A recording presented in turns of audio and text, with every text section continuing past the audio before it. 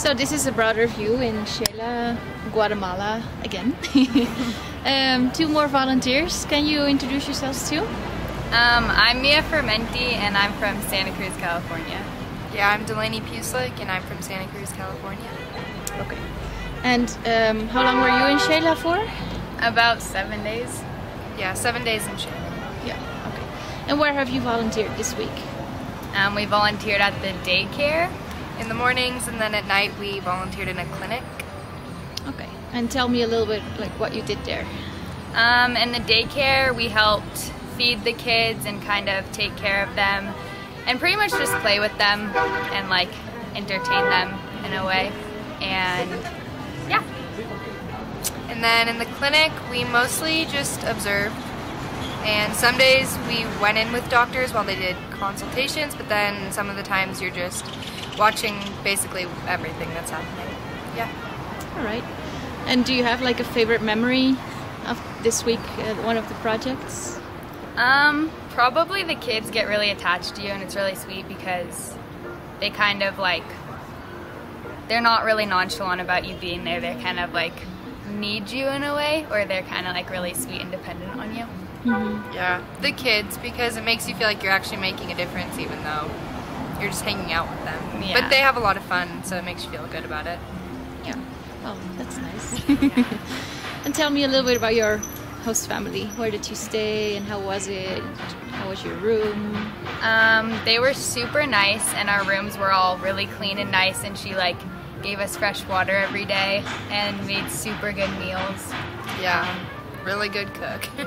And we liked our room a lot. The shared room was great. Yeah. They're really welcoming. Yeah. And how about family members? With who did you live? And yeah, the whole family was super nice. They live with like 2 daughters and one of the parents is mom. So there's a lot of people, but they're all super nice and friendly and welcoming. And they help you with Spanish, which is nice because nobody else here really speaks English. And they're always helping you out and giving you tips on like new things about Xela and stuff. Yeah. yeah. Okay. And did you explore Xela a little bit in your free time? Yeah. Well, we got lost a couple times, and so then we explored because we were lost, which was perfect. We went to a market, Yeah. and then it started raining. Oh, you made a trip on Sunday, right? Yeah, and so that was really fun, and you get to experience new things. It's kind of... Yeah, we went to the hot springs here, and those were really, really fun. There was a lot of people, but it was really pretty. Mm-hmm. Yeah. The drive is just Really as pretty as the hot springs, yeah. Yeah. Okay. And well, why did you choose the broader view, and how did you feel they supported you with volunteering abroad?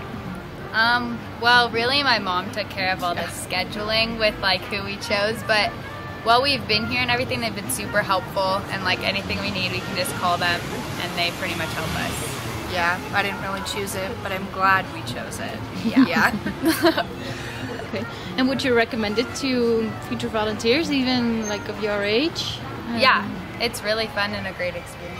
I feel like people our age could even come do this on their own maybe because you get so much help and support from the people here, so yeah.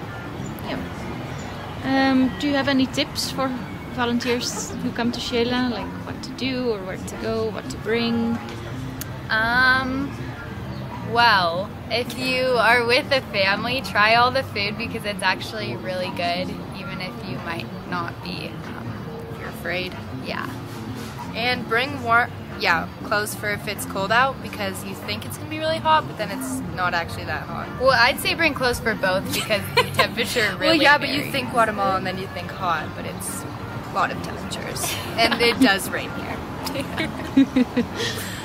Okay. Yeah. And what will you miss most here in Xela, from Guatemala in general? Probably seeing the kids every day, and also the Xela pond is really good. Yeah. The pastries and the Kids and bread. coffee. Yeah. Yeah. Basically. Great. Looking forward to Antigua. Yes.